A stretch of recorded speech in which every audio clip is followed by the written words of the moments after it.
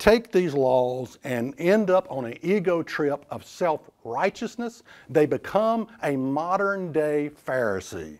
And those people can lead you astray just as much as the no-law theology can lead you. Both can lead you astray, away, out from a relationship with God. It is the middle of the road that you're supposed to stay on, and you're supposed to have some common sense here. You know, we had a guy one time in our church wearing tassels, and I'm not kidding you.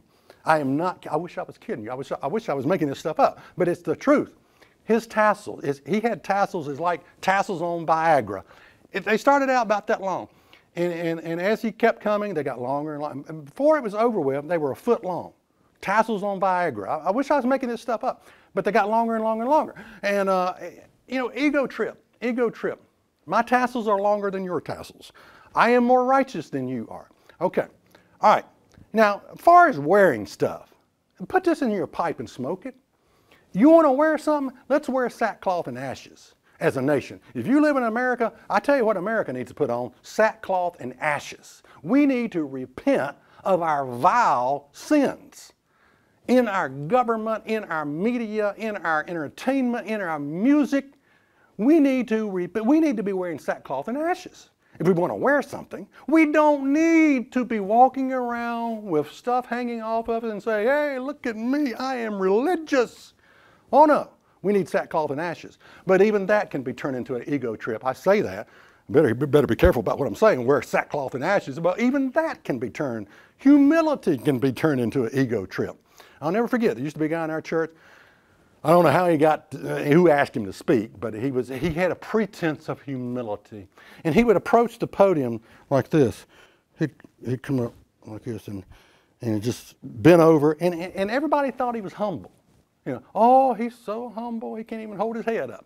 I wanted to kick him in the, you know, and say, wake up, guy, quit the facade, quit the fakery, quit, you know, there's so many people out there, they're like an onion. You just start peeling away and there's nothing left. It's all a facade.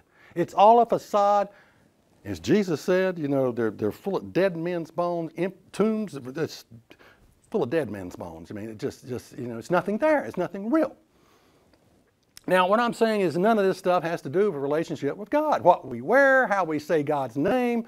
A relationship with God consists of several things. Number one, you got to have the Spirit of God. And it has to do with overcoming sin, dealing with the lust of the flesh, treating others with respect, treating your fellow man with respect. And, you know, I don't like religion. You know, I did a little thing not long ago, many years ago, you might be a Pharisee. Since we're on the subject of modern day Phariseeism, let me just give you some of these. I can send you all of them, by the way. If you need a concordance to do a word study on pronouns, you might be a Pharisee. If figuring out the name of God takes longer than 60 seconds, you might be a Pharisee. If God will not answer to the name Father, you might be a Pharisee. If determining pork byproducts become a compulsive, obsessive disorder, you might be a Pharisee. If your theological studies are on determining the depth of the sea of glass, if you agonize over whether Adam had a navel, you might be a Pharisee. Yeah, I mean, the stuff people talk about when it comes to religion, most of it is totally irrelevant. I was at a restaurant one time, there's a couple of religious nuts in there, and they were talking about in a moment, in a twinkling of an eye. It's the resurrection chapter, when dead people come back to life. And this guy had figured out what in a moment, in a twinkling of an eye, that it was so many milliseconds. And I'm thinking, man, he missed the point entirely. He's reading about the resurrection chapter. And he's got it figured out that what in a moment, in a twinkling of an eye, there's so many milliseconds. I mean, we're talking about when dead people come back to life. Christ returns, raise the dead. That's something to talk about. I don't give a rat's behind how quick it is or how many milliseconds it is. I do not care. Okay, you might be a Pharisee. If you can't figure out when the sun sets, you might be a Pharisee. If words like new moon, conjunction, equinox, and round disk are a regular part of your vocabulary, you might be a Pharisee. If a fly lands in holy water, is the fly sanctified or is the water polluted?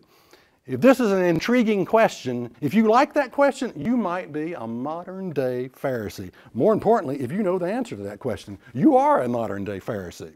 Yeah.